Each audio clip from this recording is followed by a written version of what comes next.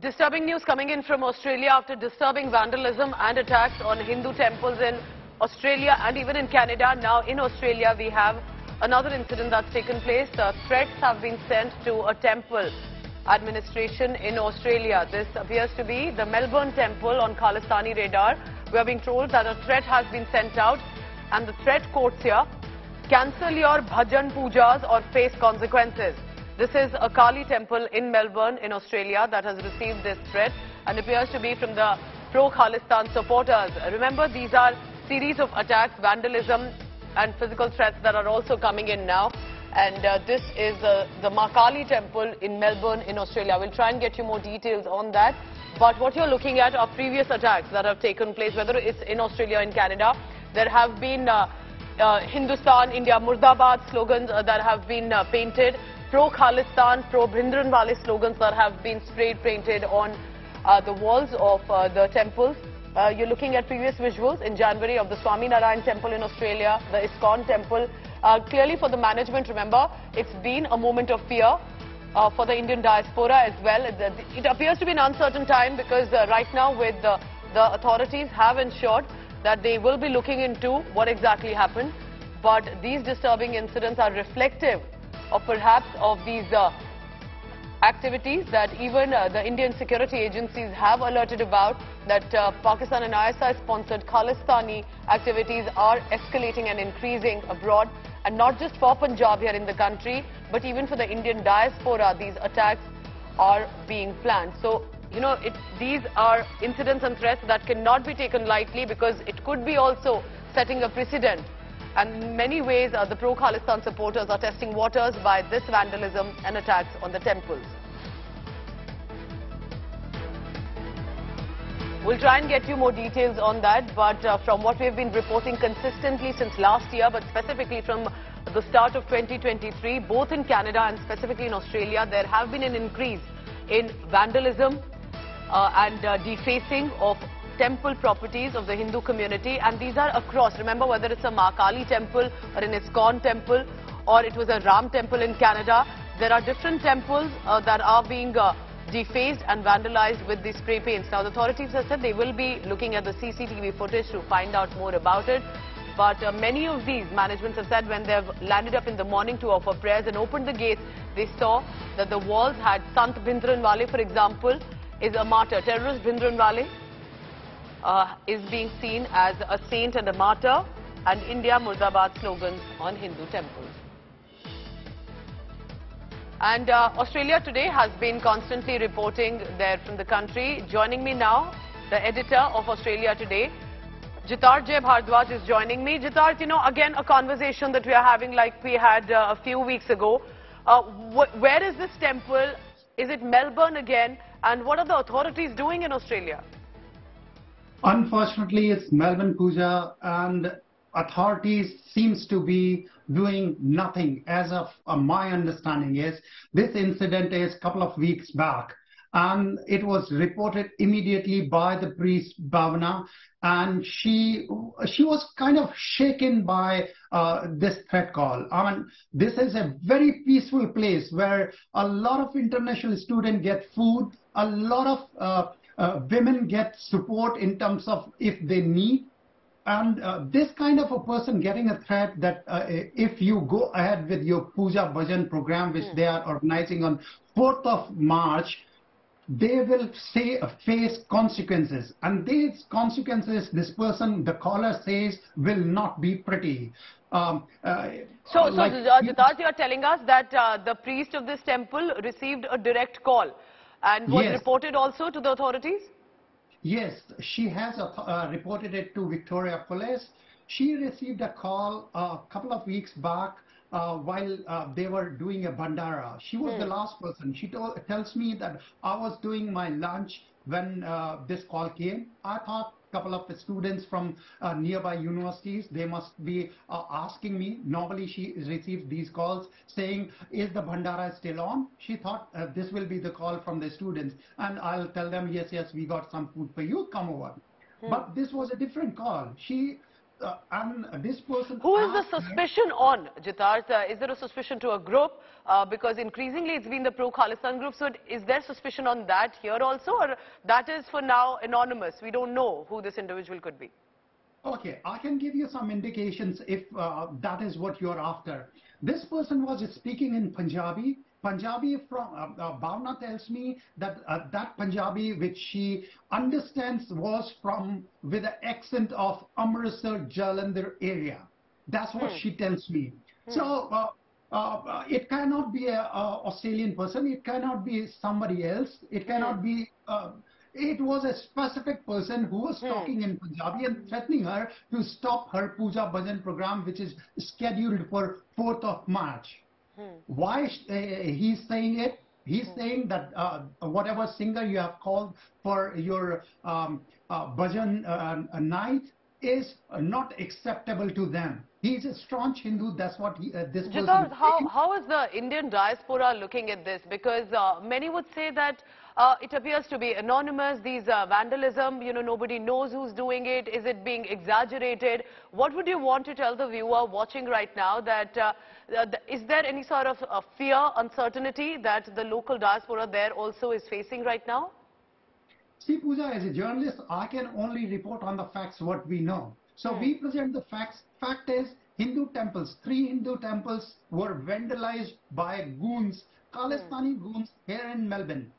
All the temples which were defaced, they had slogans which was praising Khalistan and Bhindranwale. A normal person wouldn't do that unless he is or she is Khalistani supporters. Second thing, how do I know that? Because I have received direct messages from these Khalistani operators on Twitter, on TikTok, or on WhatsApp messages they have sent. And they send it with all the glamour and courage that they say, look, this is what we have done. Do whatever you want to do. So they vandalize a temple at 3 a.m. and they send a message at 5:30 a.m. or 6 a.m. Who will have the video? Somebody is vandalizing the video and then they have it. So this is the fact I can present in front of the people. No, but yes, what you're telling us is also very important, and we want to try and bring in as many facts as well. Jitarth, please stay on with me, because I'm also joined on this panel right now by Sarah Elgate. She's a scholar. In fact, she extensively documents the Hindu religion. Sarah, if you can hear me. And she, in fact, is very vocal about the anti-Hindu hate that is also being seen, and reports and talks about the Hindu phobia as well, very active on social media. Sarah, if you can hear me and if my voice is very clear to you right now, what is unfolding in Australia? Because from where it looks like sitting here in India, this is concerning. This cannot be just discarded as perhaps random, isolated incidents. How are you looking at this, Sarah? I think we're trying to get that audio line with her connected. So in just a short while, remember Sarah Gates, while is an Australian citizen, she's associated with the university there, but she extensively has been documenting and has been talking about how there are specific attacks on the Hindu community. In fact, it's very interesting that she gets trolled on social media over this, but she's very consistent with her views. Jitarth, before we go across to Sarah as well, what we're looking at is in Australia. Just yesterday, I was reporting about the Ram Temple in Canada. So there are these isolated incidents. Should they be seen as a pattern, or let's keep them as isolated incidents right now? How can we keep them as an isolated incident? The Ram Temple in Canada, we received a message as that was happening there. These goons are so into themselves, I can't explain you. They did that graffiti at Ram Temple and they sent the message to us, here is a gift for you. They just call it a gift to us when we are reporting that they have done one more time. The last time when the Brampton thing happened, they didn't send me the straight message. However, they tagged us in Twitter while they did post their videos. So every time some temple thing happens, the same people send us video. So there is a connect.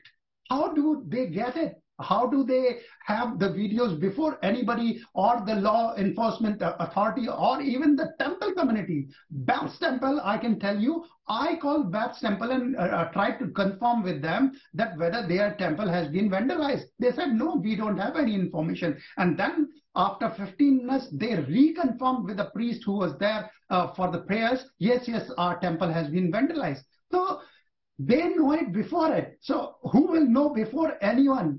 The person who has done it. That is the proof there. Priest, Bhavna, that you're telling us about has decided to take a step back, or she wants to or intends to continue with the prayers at this point? One, that question. And Jitarth, second is this clearly appears to be to flare communal tensions. On the ground, and from what we know from our sources as well, that Khalistani supporters still have a very small segment of support. So it's not that the Sikh community supports them. They definitely do not support the Khalistan agenda here in India. That's a good thing. And do you think that needs to be kept to ensure that between two communities that tension does not flare up? See, we have to be very clear about this fact that Sikhs and Khalistanis are two different people. Yes. Sikhs do not support. I have a very a number of Sikh friends who give me call whenever I receive threat. They call me, Jitarth, you call me whenever 12 o'clock in the night, we'll come. Let's see who is these idiots. Now the Khalistanis are the goons who are, I would like to call, they are the people who support terrorism. They support violence. They are the person who should be persecuted anywhere in the world.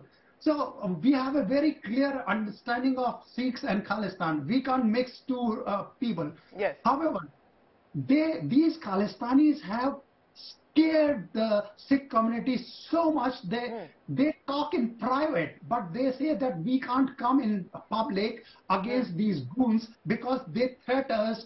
We will boycott you. We will not let you come into the I'm sure the fear, whether it's with ammunitions or more, it is not easy to actually stay away from that fear too. But good to know that at least communal tensions are not being flared up. That's the responsibility of both the communities.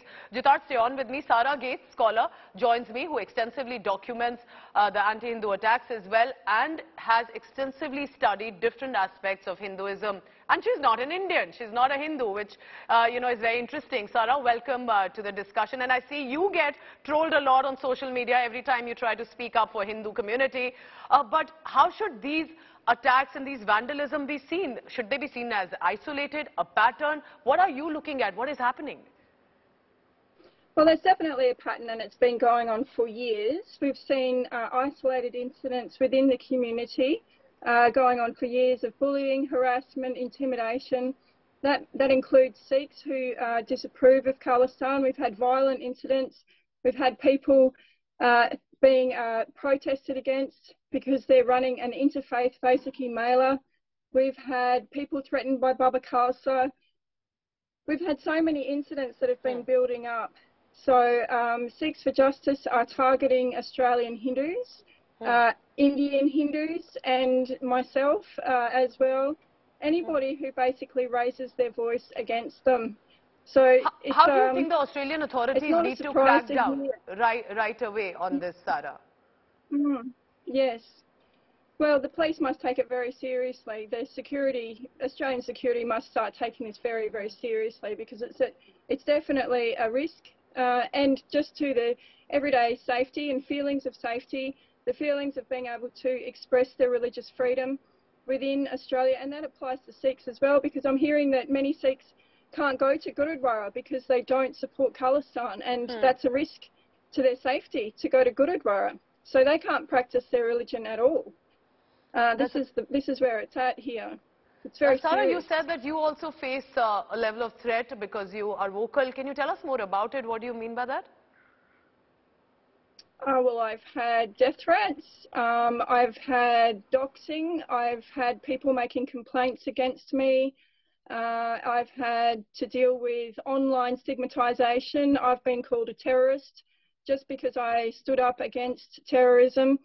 I've been called everything that is normally called to anyone who's from India, so and worse, because they add my race and my gender into it. So I've been attacked by professors, by NGOs, including Turbans for Australia. I've had them put their stamp on a manifesto and circulate it through probably diplomatic channels to try and stop me from speaking out.